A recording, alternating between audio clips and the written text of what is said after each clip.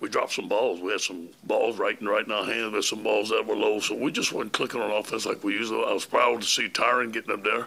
I thought he ran the ball very well. How concerned were you settling for field goals and letting them hang around? Yeah, didn't like it. I'll tell you that. Didn't like it for sure. And if it had been 4th and 1 or 2, maybe we would have went for it. But we wasn't clicking on offense, so we settled for the field goals. That's not like us. We got to look at what we did wrong in the red zone, and but you know what? Hey, it's going to happen, and we won the game, and that's what we came here to do. Your defense kind of held them off the board for like 30 straight minutes before, almost 30 straight minutes before that. Say it again. Your defense held them off the board for almost the last 35 minutes. Yeah. While they got it going, your offense kind of clicked it in at the same time. Yeah. I think that like I'm saying, the defense came to play today. The turnovers really helped us. Made it hard for their offense. I thought we did very well on defense, and it gave us a little time for the offense to get hot. I thought they got hot in the third quarter, the deep balls. Obviously, we took Joe out with about 9 minutes left. We could have scored more points, but we didn't want nothing to happen. Coach, I know this team isn't really obsessed with stats, but Joe Burrow breaks the single-season passing touchdown for you guys. Just it was testament to him, the receivers, the offensive line, the coaching. We just getting started though. We got a lot of football left, and I know Joe's not worried about records. I'll tell you, we're 7-0, and I think our team's a little upset about the way we played. I know our coaching staff is. I'm happy. I know I won't be as happy when I watch the film. There'll be some things to get done, but it's good for our football team. It'll get us hungry for next week. Apparently, he told the CBS guys, if we play this way next week, we'll lose to Auburn. Yeah, well, I don't care about that. I'm not talking like that. After they cut the lead to 9-7, you responded immediately with a touchdown. Yeah. The play call was racing wide open. Yeah, really good call by Steve. And as soon as they scored, I could hear on the headset, we're going to respond. We got you, Coach. We're going to respond. They did. I thought it was a great play call by Steve. Again, the deep ball was there open. We should have probably went to it a little bit more. Seems like Grant Delpit's kind of getting back to what he was last season. I guess, what do you think has been that process? Tackling. I do believe the tackling. I do believe at the beginning of the year his shoulder was kind of bothering him a little bit. He was trying to overcompensate for his shoulder. Now he's just playing free right now, and he's playing the type of ball he can play.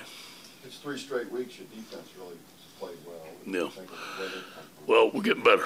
Obviously, having Richard Lawrence and Glenn Logan and Michael Devaney healthy and Kelvin Chasson healthy and having a rotation, I don't think our guys were tired at all today. I think that makes a difference. It seemed like Schrader, their quarterback, was pretty shifty. It looks like you guys had to get pretty creative on your tricks. Yeah, we had to. There was a lot of things. We went to some blitzes. We went to some 4-man rushes, but it was centering the nickel and slanting the line. There was some stuff that we haven't done before. And still he avoided the rush at the end. Coach Kate York struggled today a little bit. Yeah. Hot, cold. What's that deal? Hot, cold. He's got to learn. He's got to be more consistent, and he's our kicker for now. And we believe in Cade, and he's a freshman, though, and he's going to make those mistakes. But we need to be more efficient in the kicking game, no question.